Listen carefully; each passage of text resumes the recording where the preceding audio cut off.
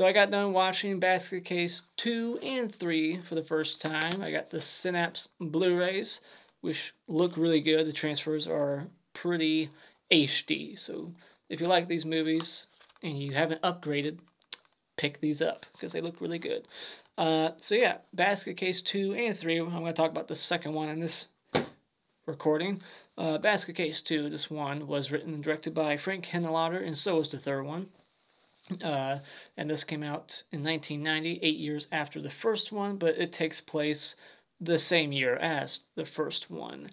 It picks up right after, and we got Belial and Duane on the run. They recover from their wounds. You thought they were dead, but nope, they're okay. I mean, they fell over 100 feet from the roof of a hotel, but they're okay. So they're alive, and now they bump into someone that their aunt used to know back in the day, and she gives them shelter. She's taking care of them. She's hiding them from the police. You know, they're wanted because they killed a bunch of people in part 1, or at least Belial did. And, you know, Belial finds a girlfriend, and so does Duane, and there's reporters and people trying to capture Belial and Duane because they're wanted, and they want that $1 million bounty. So let's jump into my likes for Basket Case 2. I like that this one picks up right after the events of part 1. They show you the end of part 1. It feels like you're watching one of the Friday the 13th movies where they show the last 5 minutes. But I just like the good continuity. You got the same actor playing Duane, and they even throw in a couple of characters from part 1 in the movie to have little roles, little cameos. And so I like that, and I like the bigger budget look and feel of this movie. It clearly had a lot more money. So there's double the baskets, double the cases, a lot more freaks, and you know, the cinematography looks much better in this one. There's a lot of colorful lighting, especially in the attic of this house of freaks. And interesting fact, the person who did the cinematography for this movie did the cinematography for Nightmare Weekend, which is a very bizarre film I reviewed recently. If you haven't seen that movie, you should check it out because it's fucking weird. But not only is the cinematography improved in this sequel, but also the effects work. They don't use stop motion in this one, but the effects in this movie are done by Gabe Bartalos, who did Jason Lives, who did Skin Deep, another movie I reviewed that's really weird and out there. And of course he did a couple of the Leprechaun movies, especially the earlier ones. So he's kind of a big name in Hollywood when it comes to special effects. He's done a lot of good effects work. And the effects work in this movie is also good. I like the look of Belial once again. They changed the color of his eyes in this one. They were blue in the last one. Now they're green. They didn't really bring back his creepy, chilling scream and that, you know, weird yell of his in part 1. They didn't bring that back. But he still looks pretty cool in this one, and his eyes are still glowing in the open. So I like that they brought back that element, the glowing eyes, because I thought that looked kind of creepy in part 1. And I liked the characters of Marcy and Artie and the whole subplot involving them. You know, they're going after Duane and Belial because there's a $1 million reward for finding them, so it makes sense why they're doing all this investigative work and trying to find them. And I just liked their chemistry, their dialogue, and I think they're the better actors in the movie. They're not too hammy. They're just the right amount of comical, especially Artie, who's the guy in The Mutilator. But I wish there was more of him, and Marcy. There's not a whole lot of them in the movie, especially Artie. I wish there was more of him in the film because that's how much I liked his character. And I really liked the ending of this movie. The last 5 minutes kind of surprised me where it went. There's a little twist involving one of the characters that I didn't see coming, and there's some role reversal here. You know, Duane and Belial in the first movie, you know, Duane or Belial was constantly cock blocking Duane, and now Duane's upset that Belial's the one that's finding a girlfriend and having sex, and he's alone, and so now he's trying to cock block him. So I like how the roles are kind of reversed in this movie. As for my dislikes, I think that the actor who plays Duane is still not a good actor in this one. And they have way too many flashbacks in this movie. In the second act, especially, they just keep cutting back to shit we've already seen in part one. And if you're watching part two, you should already know what happened in part one.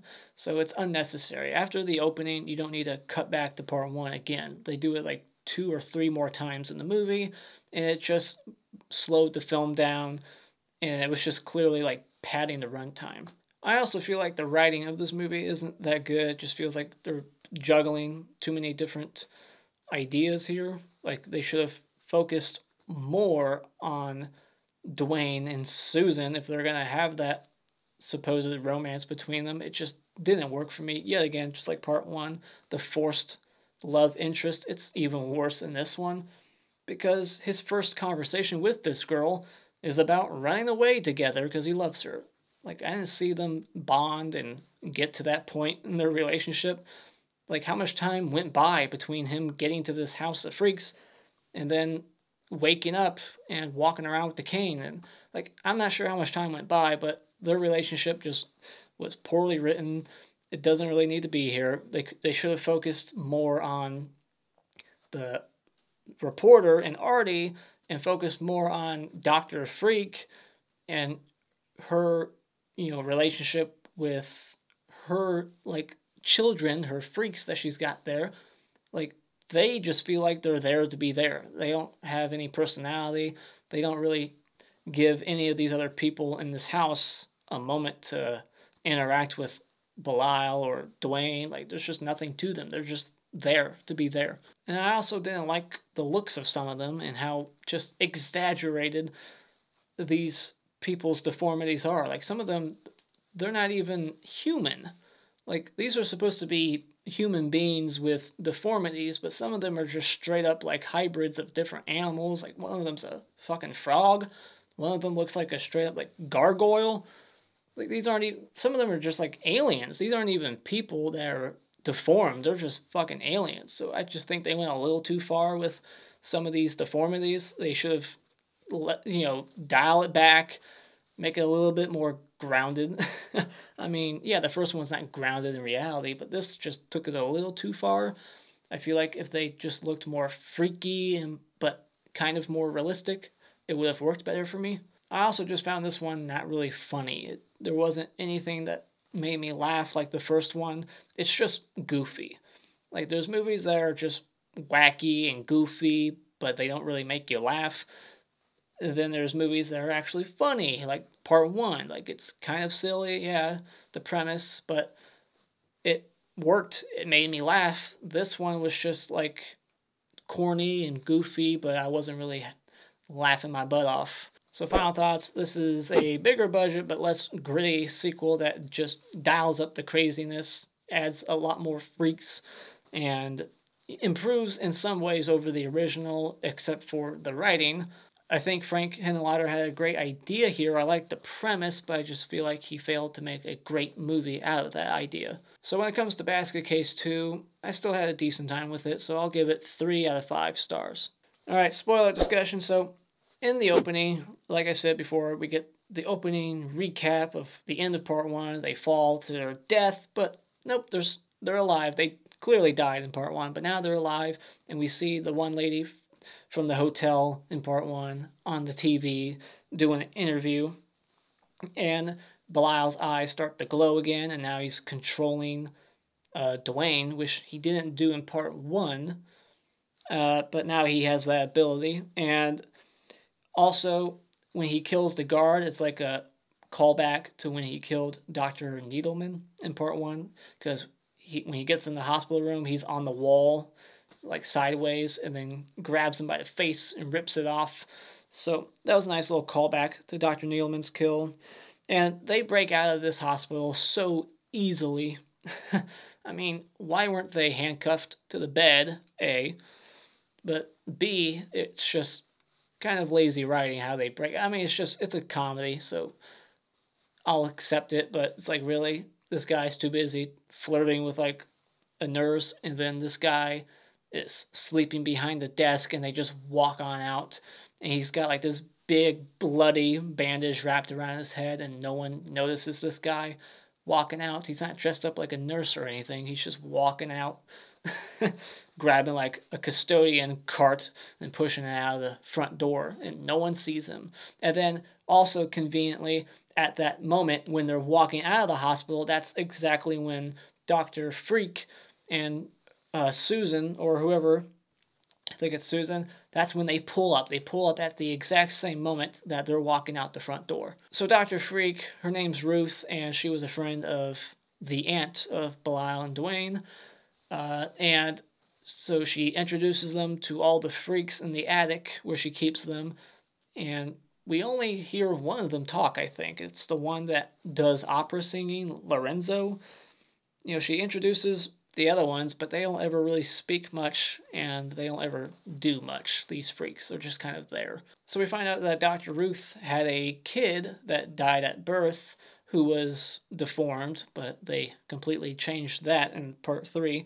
But, you know, that kind of explains why she's running this house and why she's sensitive to the topic of people with deformities and people calling them freaks and, you know, exploiting them. So she takes Belial to this guy named Lyle Barker. He's got like this fun house thing, or, you know, this sideshow thing in his backyard where people go pay money to look at people with deformities, but it's all fake. And he put out like a false ad that said, "I have Belial from New York. He's here. Come see him." So she takes Belial there to kill him, and it's all off camera.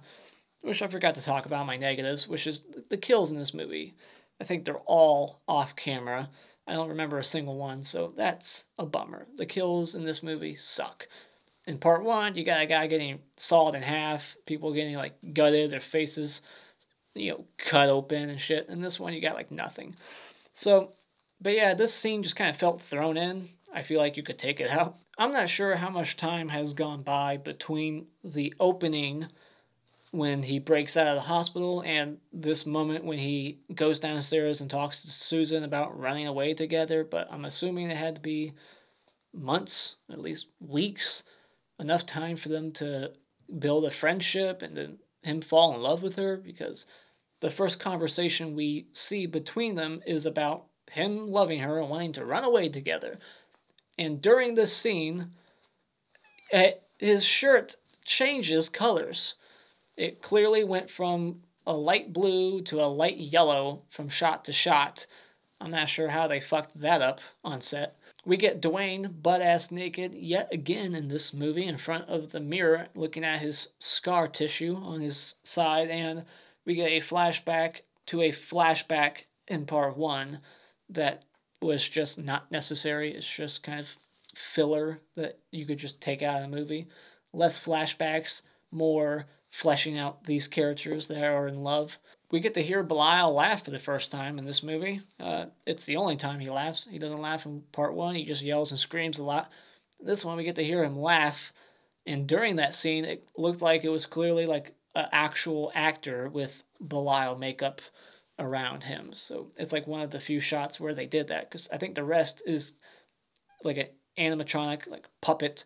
And then in that shot, it was like an actual actor in Belial makeup laughing. Then Dr. Ruth starts to give like her Braveheart speech in the attic, rallying the troops together in the attic, like, you know, we gotta fight for our lives and our freedom, blah, blah, blah. And, you know, it kind of got me excited because I thought there was going to be like this battle, like a bunch of cops were going to, because they know that, you know, she's been busted, you know, that the reporter came and saw that Duane and Belial were there. So she's like, they're going to come back probably with cops, SWAT, you know, these people are wanted. So I thought that there was going to be all kinds of people storming in, and then these freaks were going to unleash hell on them and tear them apart. But that never happens. Instead, what happens is Artie goes in there to take pictures with this loud camera. Like he's trying to be sneaky about it, but this camera makes a lot of noise when you take a picture. And he gets in the attic to take pictures of Belial and encounters all the freaks, and he just keeps taking pictures. It creates like a strobe light effect, and I guess he's just frozen in fear. He had so much time to get back down the stairs and leave, but he just stays there frozen in fear and gets killed off camera. Then we get this scene at the bar where Phil, the investigator, the actor from from beyond, the bad guy in that movie. He gets ambushed and attacked by Belial, and part of his face gets ripped off, but I don't think he gets killed. I'm assuming he's dead, but we don't really see him die. He's still alive. And then even Marcy, she gets attacked later on, and Belial just makes her a freak. So she doesn't even die. This movie has a low body count. How many people die in this movie? 1? 2?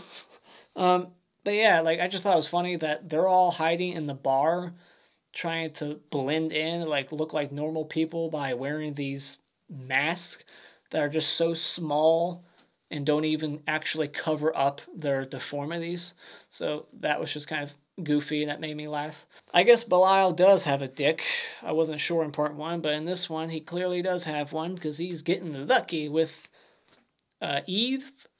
And so, yeah, he fucks her, and Duane's trying to have sex with Susan, but she reveals that she's 6 years pregnant, but she doesn't look pregnant at all. She's got a flat stomach, and she's got this monster in her womb that's just staying in there. It's too shy to come out, and she's just going to let it come out when it wants to, and it pops out of her stomach, but she's like, oh, it just comes out every now and then for air.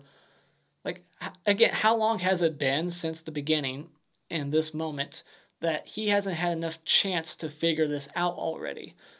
That's what I'm saying. Like, the relationship just was poorly written. I don't believe it for a second that he loves her and she loves him. There's just no chemistry there, no connection. But whatever. So she's warning him, like, you know, you're not going to like what you see. So, and I thought she was going to say that she had, like, teeth down there, like that one movie, Teeth. But this thing that comes out of her stomach, it looks almost identical to the Monster Penises and VHS Viral, that segment, the Spanish one. So it looked very similar to that. And so, yeah, this sets off Duane. Like, he freaks the fuck out. He's, like, pissed off. Like, Belial's getting lucky, and I thought I found a normal girl. I thought I was about to have normal sex with a normal girl, but this chick ain't normal. I'm pissed off. So he goes upstairs, cock blocks Belial, or no, I think he's already done at that point. He goes up there, baseball bats him in the face, takes him downstairs, and is like, you know, if I can't be happy, you can't be happy. We gotta be together. We're just two halves. We gotta be a whole. And he stitches him back onto his side, and that's how the movie ends. But I thought it was really ridiculous how long it took for the freaks and Dr. Ruth to reach him in that room. Like, he pushes Susan out the window, and it seems like it was an accident. I think it was an accident, but he pushes her out the window. She lands on their, like, picnic table outside while they're eating, and it took them like 5 minutes. Like, think about how much time had to go by between that moment and him going up to the attic to knock out Belial, take him downstairs, I think to the second floor. I think that's where he is when he's stitching him. He's stitching him onto his side, and then once it's all done, like, that's when they reach that room. Like, really? Like, and when he's stitching, like, Belial is, like, screaming in pain, and they couldn't follow that voice, and, like, it's just ridiculous. And that whole scene with Susan revealed Duane's true colors. You know, he's a hypocrite. You know, he doesn't like freaks. He doesn't want to be with a freak. But the whole movie, he was, like, acting pro-freak and, like anti-saying the word freak. You know, like, oh, you shouldn't judge them on, you know, blah, blah, blah. But then when he found out that Susan was a freak, he flipped out. So it's like, he's speaking out of both sides of his mouth. So anyways, those are my thoughts on Basket Case 2. Let me know what you thought about it in the comments below. Do you like it more than Part 1 or Part 3? Where does it sit in your ranking? Let me know. And as always, if you like what you've seen here, you can hit this like button and become a subscriber today just by clicking my cartoon face in about 5 seconds. And remember, it's all an opinion. You don't need to get butthurt about it.